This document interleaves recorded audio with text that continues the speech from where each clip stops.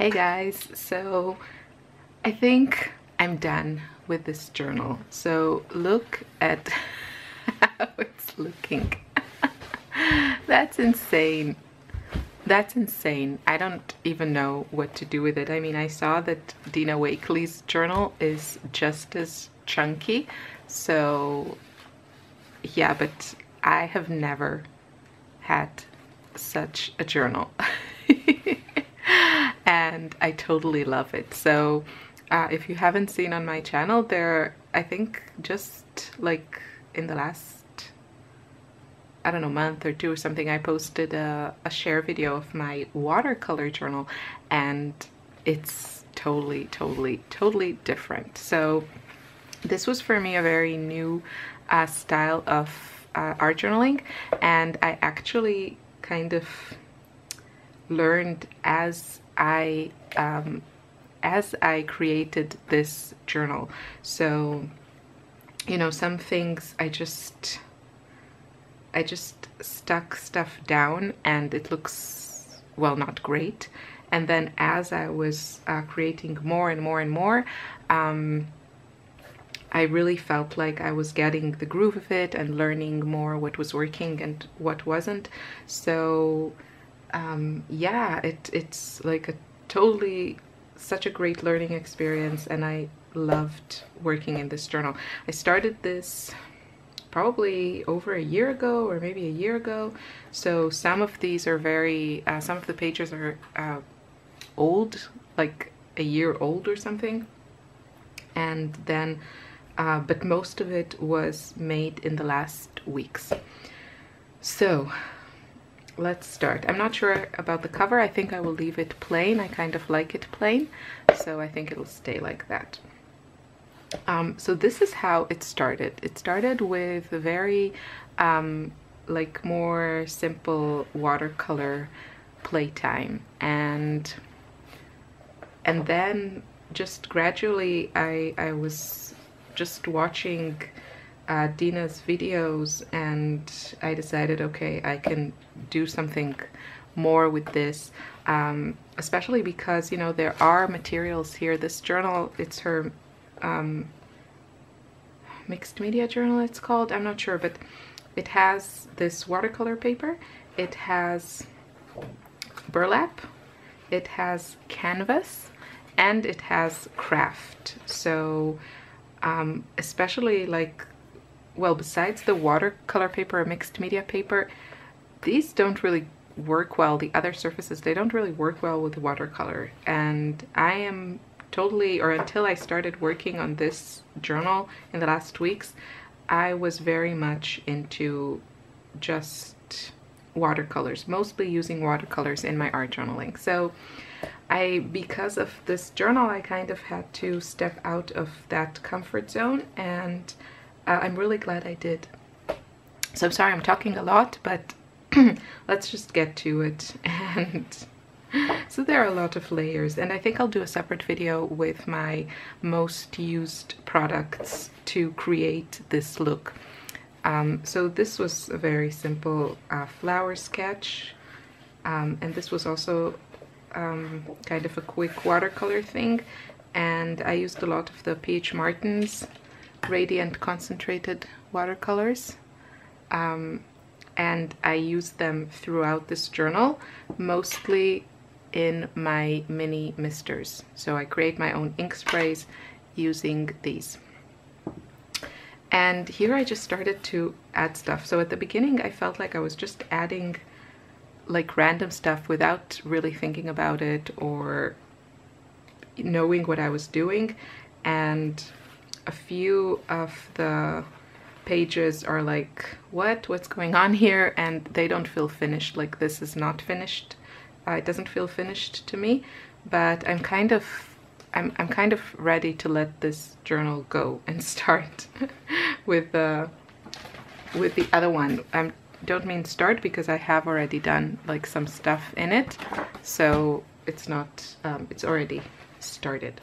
So this, I think I have a process video for these magnolias. This is also from like a year ago.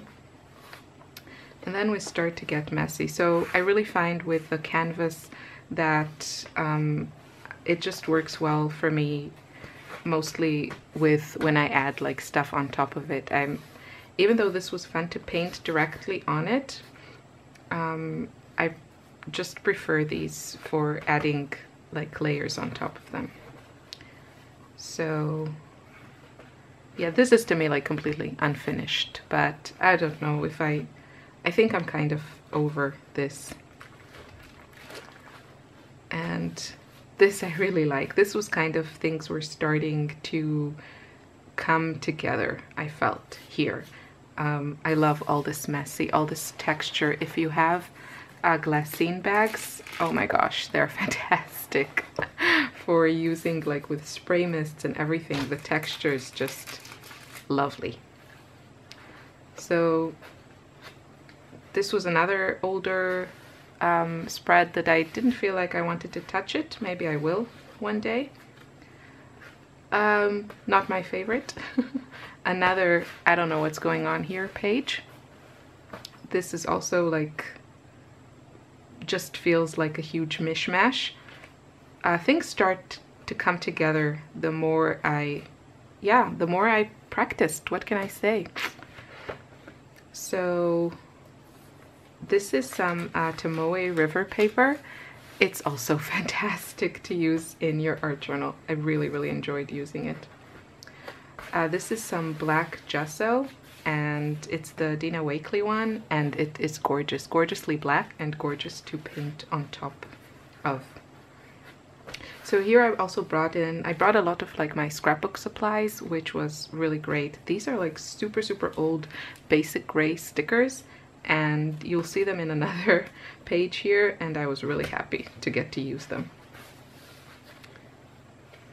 So I just had so much fun making this. So here I combined, this is my own drawing, and then this is some printables from Wilna Furstenberg, and then here I have a bit more of the Tomoe River paper, and I'll just show you how, I mean, the texture is just lovely.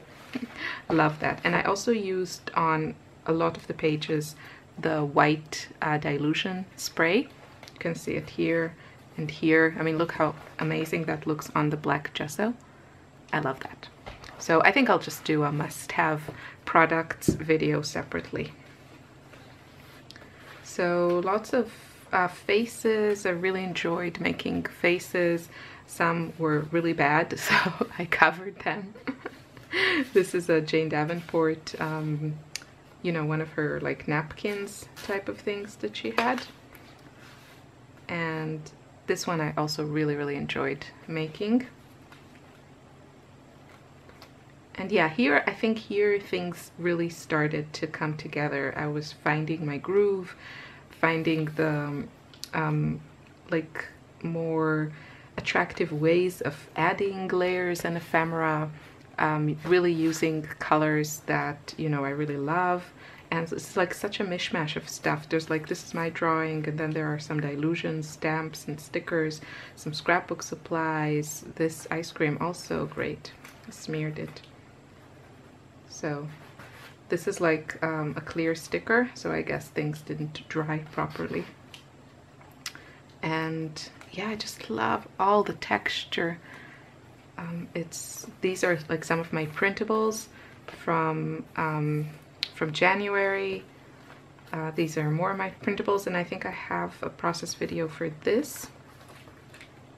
And this also, I think I kind of worked on these at the same time.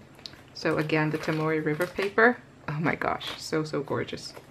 Some scrapbooking supplies. This is one of my favorite spreads in the whole journal. Honestly, I think I need to go back and watch the videos, because I don't know how I got these gorgeous color effects, if I do say so myself. Yeah, this was really fun. I think it has something to do with the fact that this is gessoed. So that's bad news, because I hate gessoing my papers, but I think it gives you like really gorgeous effects. So I don't know what we'll have to do. Some pattern papers. I loved using pattern papers. Stickers and printables and pattern papers and scraps. Like this was just a watercolor strip that I had with different colors. Some more layers and stickers on top of like my own drawings, a doily. I really like to wrap things around the pages. I did that several times here. These were leftover stamped images from my last Doctors Are In series. This is some more Tomoe River paper that I glued, I think, with gesso. I need to show that. I'll try to make more videos. I'll make more videos. I won't try. I'll make more. This again I really love because this is like a color explosion. Look how fantastic these are the dilutions paints. I'm pretty certain how they look on glassine bags. Isn't that amazing? And here I used some of the Jane Davenport her mermaid markers with the shimmer. So look how shimmery that is. And this is definitely unfinished. This is another one with the basic gray stickers. I think the collection was called Kissing Booth. I think it was like a Valentine's collection from years and years ago. Again, using my printables here, just a little piece of my printable, and then the rest is like hand-drawn. Lots of layers, some more printables here. This was using a stencil from Jane Davenport, and then just lots of layers. And there's a tag that I kind of collaged her, one of her collage papers, Jane Davenport that is. See, here I could probably add something, but I don't know what. This is Vilna Furstenberg printables from one of her classes. These are some more of the collage papers from Jane Davenport. This is unfinished stuff. Now here, I don't know why, but I cut the signatures are kind of stuck together here where the craft paper meets. So I cut mine, and that wasn't a clever decision. So I'll have to glue it back, which I'm okay with because these pages, maybe I'll just glue it here because I'm not very attached to these. So this is actually, I show how to create this in my new Kill a Kit class. And it's just using scrapbooking stuff. This is a crate paper llama. And here I had some simple sketches with pen and watercolors. Very kind of cleaner, minimalistic compared to the other stuff in the journal. This is very unfinished. What's with those lips? I don't know. I kind of want to paint all over it. This is also in my Kill a Kit class. Also using like scrappy supplies. Using them in my art journal. This is a Dina Wakley stamp, which I totally love. And another one of her stamps here. This is a Vilna Furstenberg printable and Dina Wakley stamps. This is one of my images in my February printables for my patrons on Patreon. And I just loved making this. This came together super fast. And here I was really having fun with the scribble sticks. And then these last couple of things, maybe I can add a few like word stickers here. These I really made in the last day and a half, something like that. And kind of ready to let this journal go. And that's the last page. I adhered some of my printables here on Tomoe River paper to the back of the cover.